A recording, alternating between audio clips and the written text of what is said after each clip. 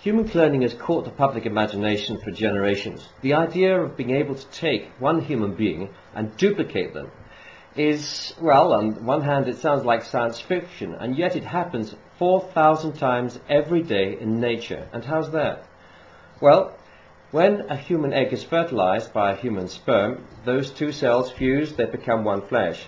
And out of that comes a ball of cells which eventually grows into an embryo which implants inside the mother's womb, and eventually we have another human being being born. Now, in nature we see twinning as quite a common event. It's when this particular ball of cells splits into two and you land up with two identical people, identical clones of each other, being born in a totally healthy way. Now, you can replicate artificial twinning, and Dr. Jerry Hall did this back in 1993 in Washington, and he showed that it was relatively easy to take a physical ball of cells and to separate them, to manipulate them in some way, to encourage them to fall into two pieces or even more pieces, and that each piece would then tend to grow on into what looked like a viable human being, although he then destroyed his embryos at a very early stage.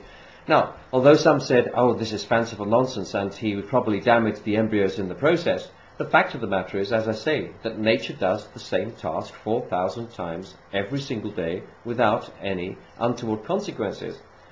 Now, the other way that we see twinning in nature is when we have two eggs being released at the same time, which is again a natural event, it happens often, fertilized by two different sperm, and then we get non-identical twins growing up in the womb. And through fertilization technology, when we're trying to encourage a woman who is having difficulty in conceiving by giving her drugs to stimulate her ovaries, in that kind of situation, these kinds of multiple non-identical twins are really quite common. And indeed, it's quite a controversial side effect of the process. But you know, the real controversy about human cloning has not been over these kinds of technologies. It's been over the thought that we could use the same technology that was used to clone Dolly the sheep in the late 1990s to clone an identical human being using an adult who's already alive. How does that work? Well, it's actually relatively simple. In theory, in practice, the failure rate is catastrophic. So here's the theory. You know that in every one of the cells of your own body is a complete set of your genetic code, the code of life which makes you you. I say almost every one of your cells. It's not the same in sperm or in eggs, and it's not the same in red cells which don't have a nucleus. But in every cell, like a skin cell or a brain cell, a liver cell or a bone cell, then you will find that this is true, that inside that bag there is a nucleus. Inside the nucleus is all the genes that we need to make another one of you. Now, most of those genes are turned off in most tissues, so that in the skin, only skin cell genes are being activated. In the heart, only heart cell genes are activated.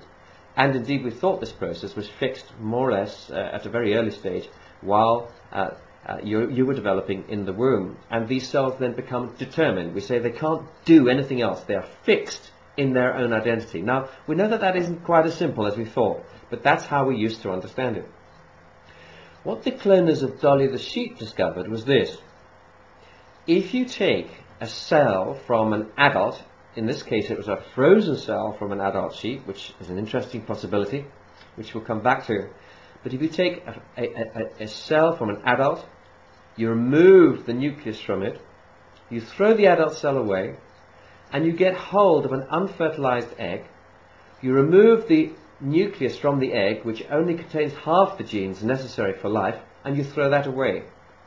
You then put the new nucleus from the adult cell inside the egg, and an amazing thing happens, which is that that egg starts to act as if it's fertilized. How do we do it? Well, the technology isn't so difficult, and such experiments have been done in frogs for many, many years. And they've been done successfully in a wide variety of mammals, and some have claimed very successfully too in human embryos, and one or two organizations have claimed that they've actually managed to produce a healthy cloned child, but there's been no proof of that. That is, as of the time of making this video in June 2007. So how do you actually do it? Well, if you take a a mammal egg, it's huge in relation to a normal, say, mammal skin cell. It's full of all the nutrients that's needed in order to produce that first ball of cells. It's got a whole lot of yolk and cytoplasm, if you like, a bit like a hen's egg. And it's quite easy to work with this big cell. You take out the nucleus and throw it away. What you then do is you put an adult cell, which is actually usually much smaller, against that unfertilized egg, and the two are touching. You then put two tiny electrodes, one either side, one touching the egg, one touching the adult cell, and fire the tiniest current, electrical current, across it. As that happens, these two eggs, well, the egg and the adult cell, suddenly fuse. If you imagine two bubbles in a bath, and they suddenly become one. And what happens then is that the nucleus from the adult cell, the skin cell, or whatever cell you took it from, finds itself inside the chemical bath of the egg. And the chemical structure of that egg has all kinds of messages in that which are firing up the genes of this adult cell, turning on all those genes that were turned off for perhaps 1 or 2 decades. And that adult cell then will start to divide, or rather its genes will start to divide using the nutrients of the egg, and it starts to behave as if it's been fertilized, and you get another person. Now, in practice, doing this procedure is very inefficient and can result in unexpected side effects. For example, many of the cows that were cloned in the early stages of these experiments have turned out to have quite severe problems. Many were malformed before they were born or died shortly afterwards. And we suspect that the risks to human embryos or human beings of being cloned in this way are pretty catastrophic. The failure rate is certainly vast. It needs huge numbers of cells and a large number of experiments. But there are people who will be committed enough to have a jolly good go at it, and they have had many attempts already.